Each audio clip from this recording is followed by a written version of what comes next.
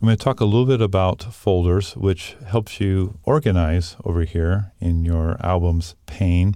And I think folders are designed for people like me that get very excited about smart albums and creating all this stuff, because you can imagine that over time, you'll end up with a lot of these things. And this album pane could go all the way down to infinity. And so you may want to create a structure that puts albums of a like kind together, and that's what folders are great for. So to create a folder, you just go up here to File, New, and you'll see Folder right there. And you basically get that. You get the little folder icon.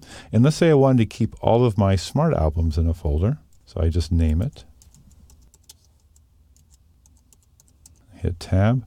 Now all I have to do is take anything that I want to put in that folder, just drag it there. And now I have a little organization added to my library pane. And you can create as many folders as you want. You can move items around. One thing that you want to keep in mind is that if you decide you want to delete a folder, and I'm just going to right-click on it right now, delete folder, you'll get this little warning that says, are you sure you want to delete the folder and all the items that it contains? And I go, whoa, whoa, whoa, whoa. No, I don't want to do that. So you're going to cancel that.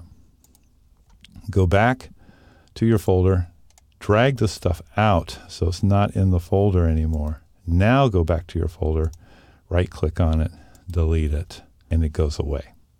So folders, a very handy tool just to help you keep your library pane nice and tidy.